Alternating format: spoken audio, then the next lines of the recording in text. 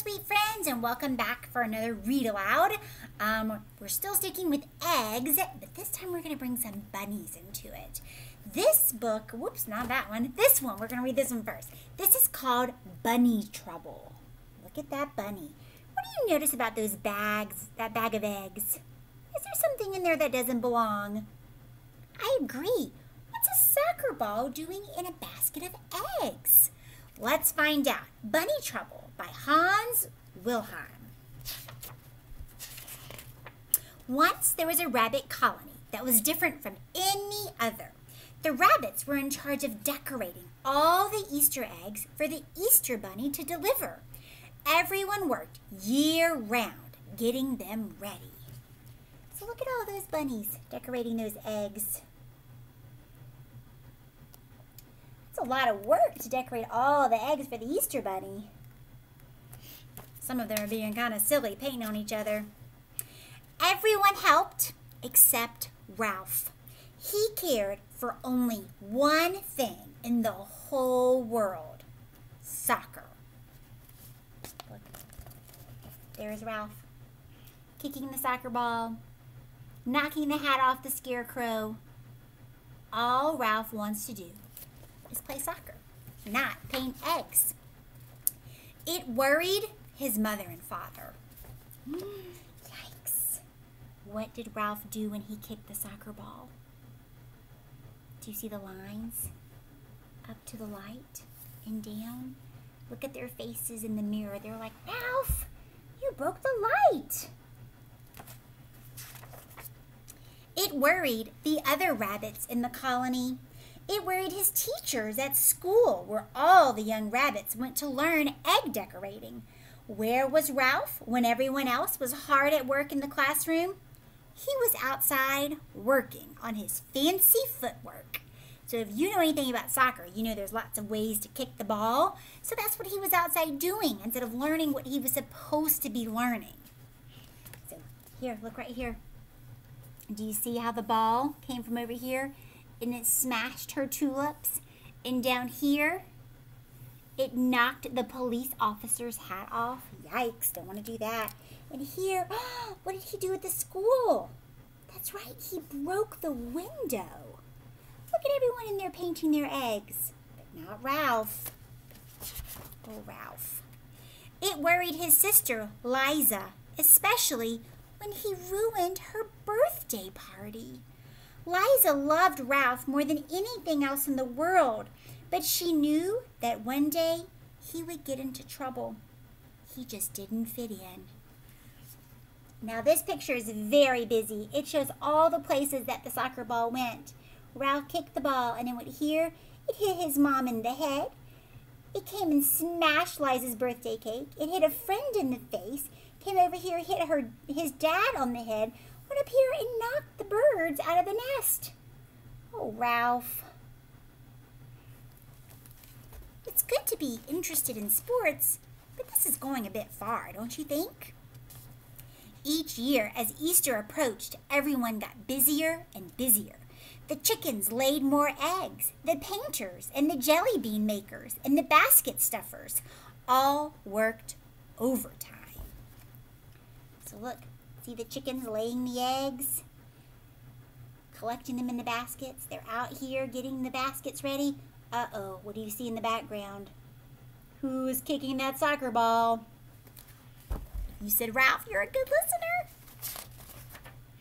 Ralph was hard at work too, but he had a hard time keeping his mind on the job. Instead, he was thinking about place kicks, and he tried just one. Oops! Over went a full basket of eggs. The exhausted chickens groaned. Ugh! The rabbits shouted at Ralph, "Go play soccer on the other side of the tree so we can finish our work in peace," they said. Oh, Ralph, look at that. So he kicked the basket of eggs like a drop kick, and the eggs went flying everywhere. They are mad at Ralph. They're like, you need to go way over there, because you are just not letting us get our work done. Ralph was glad to go. He went off to play by himself on the other side of the forest. So look, he did go out. There goes a soccer ball through the moose's antlers, splashing the beaver and the frog. It's about to hit a sleeping what? How do you think that bear's going to feel? I agree, not happy. And look, he hit the little mouse on the head. And the mouse mommy is saying, "Don't hit my baby with the ball." Well, that night, Ralph did not come home. His mother wept and wrung her hands. Where could he be, she wondered, and with Easter 2 days away. She is worried about her little boy. Look, Liza's saying, where could that boy be? But if you didn't come home from playing, wouldn't your mom be worried about you? Your whole family would. Morning came. Still Ralph had not come home. Liza slipped out to search for him. She found him not far away, locked up in a cage. A farmer had caught him while he was practicing his dribble in the cauliflower field. Should have been there. The coach always told us to look where we were going, not at our feet, Ralph joked sorrowfully. Don't worry, Liza told him. I'll go and get help. So look, do you see the little bunny hand? So there's Liza running to the cage, right? So he was playing out here when he got caught. And here he is in the cage. Do you see the lock? And Liza's like, I'm going to go get someone to help us. Now Ralph said, his soccer coach always said, look where you're going, not down at your feet. Is that what Ralph was doing when he got caught? No, he wasn't watching. He was looking at his feet, so the farmer grabbed him. Because when rabbits get in a garden, what do they usually do? You're right. They eat everything. And gardeners don't like that. So the gardener was like, you can't eat my stuff. Even though that's not what Ralph was doing, the farmer didn't know. She ran back past the busy rabbits, calling, Mama, Mama, we must save Ralph. The farmer has caught him, and he's going to make him into Easter dinner. Oh, I knew that bunny would get into trouble someday, wept Mama as she followed Liza to Ralph's cage. Soccer got him into this. How is he going to get out? Do you think his mama is going to be able to save him? Let's find out.